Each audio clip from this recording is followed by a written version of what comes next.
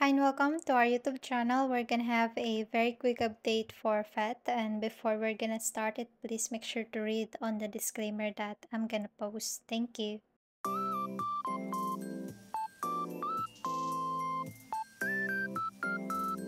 Hi and welcome back. So this is our previous chart for FET where we have our update on this price right here.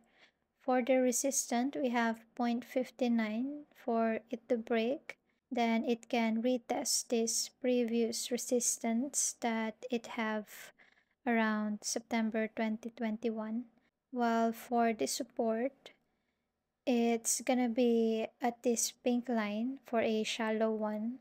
While for a deep support, from this low to this resistant, the first choice will be a 0.382 around 0.3847, while the 0.618 is also possible at 0.2990. Well, yesterday we have reached 42,000 for Bitcoin, but as you can see for the altcoins, they didn't have that much of a movement. As a matter of fact, some of them even retrace when Bitcoin falls around 41,200 yesterday.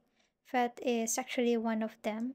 Maybe we can have a line on a 4-hour time frame around this price.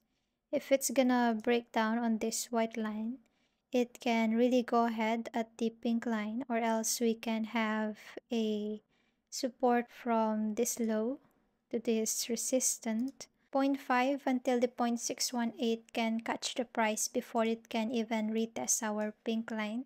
So be aware of that range the moment it will break down around the 0.382.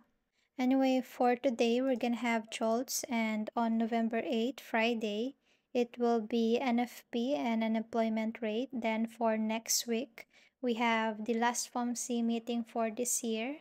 So if you are trading, have your own stop loss and be diligent in your own risk management. That's it for now for a very quick update, since targets are actually just the same as the previous charting, which you can check on the playlist. I made a playlist for all of each token, so it's easy for you to review since they are compiled per coin. And if you like this kind of content, don't forget to like, subscribe, comment down below if you have some coins for me to chart. Click the notification bell so you would be updated on new videos that I'm gonna upload.